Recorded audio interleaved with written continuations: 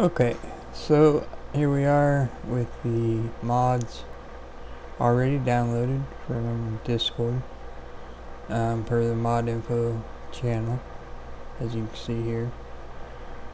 I download to the desktop, whichever way you want to do it, just as long as you can find these files once it's downloaded. If it's not downloaded to the desktop, I suggest pulling the files to the desktop or putting them here, just so it's easier, to keep track of, basically.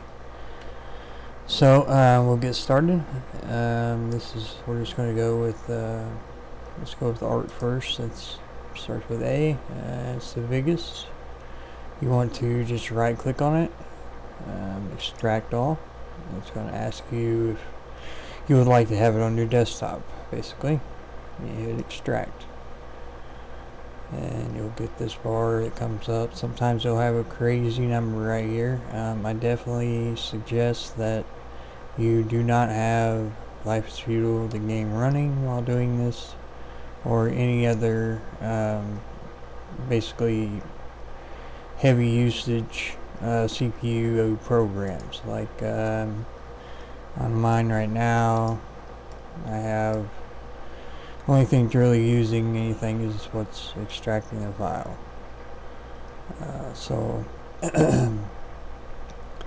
But I am running a i5 9700, so okay. Anyhow, you want to have everything closed if possible. So this is almost done.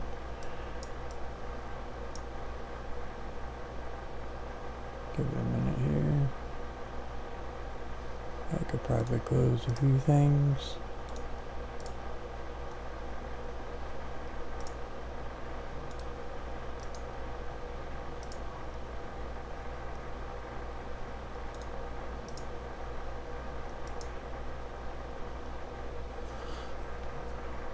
Alright.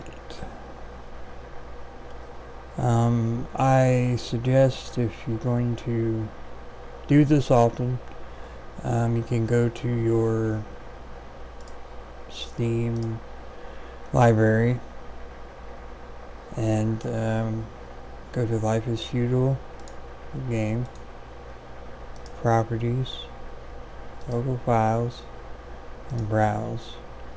This is going to take you right to the game folder. Maybe. Yeah, the game folder there. So if you would like to and get to your game folder easier, I would suggest to back out one folder, right click, send to desktop, and that will create a shortcut out on your desktop to get to it easy, as I have right here. But I am more into this file than most, so that's why I have it set like that. So this is almost done. 5 seconds. Okay, so that's done. So it popped up over here. Let's put it up there for now. And then we'll go to data and do the same thing. Extract all. Extract.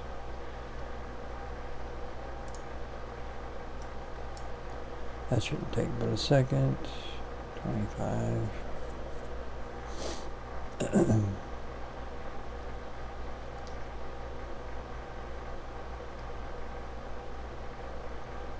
Alright, that's done. Put it over there. Go to scripts next. Extract all. Extract. And that one's done. And go to mod. Extract all. Extract. That one's done. And then mods. Extract all. Extract. And then that one's done. Okay, so we have them all extracted the way it should be. You open your Life is Feudal game folder.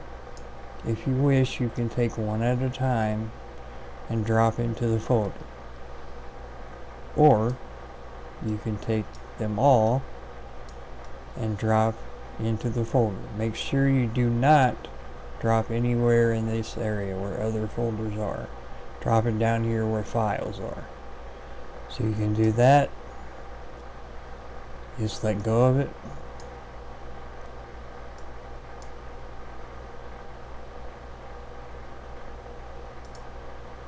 Is it not going to do anything? Alright, let's try one by one. There we go. So yeah, don't do them all. Do one by one. So this will just basically replace your art folder. And when this is done, we'll continue on to the data folder, the scripts folder, the mod folder, and the mods. If you do not have a mod and mods folder, that's fine. You can drop right in here and it will work as it should. If you do have a mods and mods folder, or mod, MOD, and mods folder, then you can do the same. Drop right in here and it'll just replace what is needed to be in there. Okay, so the art's done. We'll go to data next.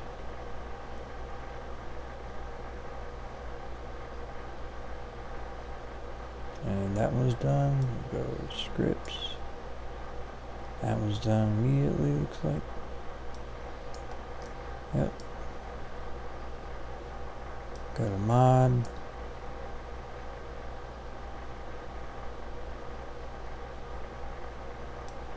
And mods.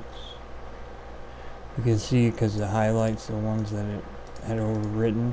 The reason mine is not popping up with the OK to overwrite is because these are the files that I've already installed, and they're just not really exactly overwriting anything.